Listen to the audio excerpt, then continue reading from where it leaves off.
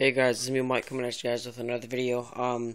This is going to be on how to breed Crested Geckos. It's very simple and easy. If you have the time and money, you'll be very successful in getting eggs and getting babies and selling them, and if you're wanting to make a small business. First, you're going to need a female. This right here is my female sweetheart. She's almost ready to breed. She's 35 grams, and as you can see, she loves to eat her food, because she is super fat, and she has the little lump in her stomach popping out because she just loves to eat her food. Her tail is super nice and fat. But this is her, and clearly you can tell she's a female because right where the vent is right there, it's all flat, and that tells that it's a female. Or right here, right in between the eggs, right above the vent area, there should be rows of pores. That says that it's a male, and when no pores, it's a female. And then I also have another female over here. This is the one that I just got yesterday. This is Twix. She's 27 grams, and she's a female. And as you can see in the ventilation area, sorry, my phone camera is really crappy, but I'm gonna get a new one soon. But it shows no pores, so she's clearly a female. And I'll grab out one of my males for you.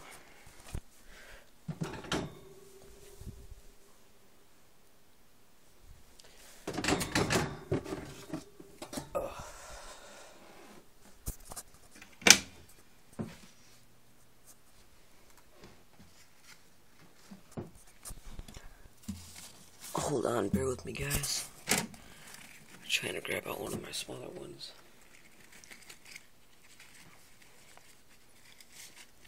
Come here. This is a male.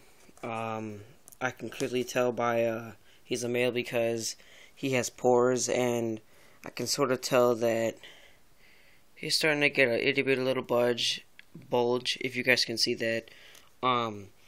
When they're smaller than this, it's possible to sex them. When you've been dealing with Crested Geckos for multiple years now. So yeah, he's a male, and that's Mocha, and he's about 9 grams. And I'll grab out one of my adult males now. This is Pepper, my male orange tiger Dalmatian. He is clearly a male because, as you can see, he's got the big bulge in his hemipenal pores. I'll show you those right now. Hopefully my camera will show it. But all right there on those little scales, he's got holes in the center of them, and those prove out that he is a male. So yeah, that's a male and a female for you, and I'll show you how to breed. First, you're gonna need to have the Crested Geckos of the correct weight, because you can't put a male Crested Gecko like this size and put it with a female Crested Gecko that's her size. They need to be a specific size because they could become egg bound. They possibly could, no, not MBD. They could become egg bound. A bunch of other things could happen.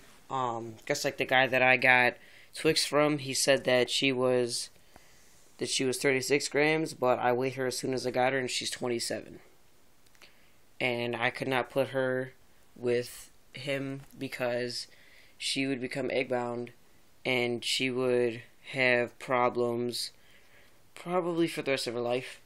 So that's why I have my 2 breeder females up in there. I'll show you them real quick. Let me put her away. Come here. Go on.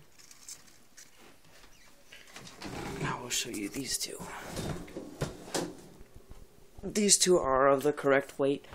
Cupcake, she actually just laid eggs for me. She laid eggs for me November 3rd, no, November 2nd. And one of the eggs molded, sadly, but I still have one inside my little incubator. It's right there. I have my temperature set at 72 to 74 degrees, and I'll talk about that after I'm done talking about the females. We have this right here. This is Cookie. She's of correct weight. She loves eating her food, as you can see, and she's got some nice little fat rolls. She loves eating her food, and she is of correct weight. So I could put her with a male right now, but I choose not to, because I need to get more bins or cages. I am thinking about using that cage to put them in there. But yeah, and this is my other female. This is Cookie. No, this is a Cupcake, my bad. And she just laid for me November 2nd. And she's already getting back up to weight because now she's starting to love her food. When before she used to be a pig, then she decided not to eat. She ate here and there. She only ate crickets, but that's it. Those are breedable females. And then Sweetheart, as I said, she's almost ready to breed. That's a male. The male needs to be at least 25 grams, but if you want, you can go higher. He is 32. My other male, Goliath, he is 36 or 37, I believe. Cookie, she is 36, and Cupcake is 35. So I could breed both of them right now, but I want them to get up to weight more. So yeah, and now incubation. I'll show you guys about that. It'll take about a month for her to lay, if not a little bit more. It took Cupcake 2 months to lay these 2 very nice fertile eggs. Because every single time she used to lay, the eggs used to be super uncalcified, but now these eggs are nice and smooth and uncalcified. Calcified. And the other eggs that she used to lay me were all rough and hard.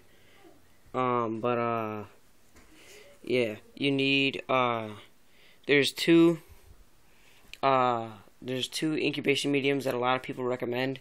There is vermiculite, which is this, and then there's perlite. I recommend perlite for new beginners because you don't have to pre-moisten it. It's already pre-moistened right when you get it out of the thing, out of the package, and you just get a little container like this, or like a little deli cup, and you put about, I'd say, 1.5 inches, 2 inches of the substrate, and just make a little dent like that, and then put the egg in there, and then sort of like cover it a little bit. Well, at least that's what I do. You could have it just wide open and just setting on top, but that's for incubation. For the temperature sex determination, I think if the temperature is higher, you're gonna get males. So probably around 78 and 80, you're gonna get males. If you want females, you're gonna have to put it down to between 74 and 70, maybe even 68. But I wouldn't go no lower than 68. I have mine at 72, so I could probably get around both. 76 and 74 is right around the average between you can getting male and female, or both of the opposite sex, or something like that. And I have a little thermometer gauge, not a gauge, I don't know what it's called, like a little thermometer stick with the temperatures on there. As you can clearly see, it is at 68. I am actually going to turn my heater on so I can bring the temperature back up to 72.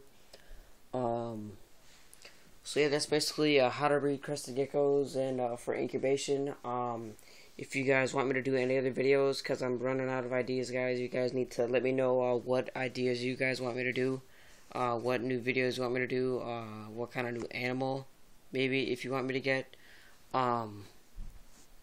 So yeah, you guys can leave your ideas in the comment section below. Comment, rate, subscribe. See you guys. Bye.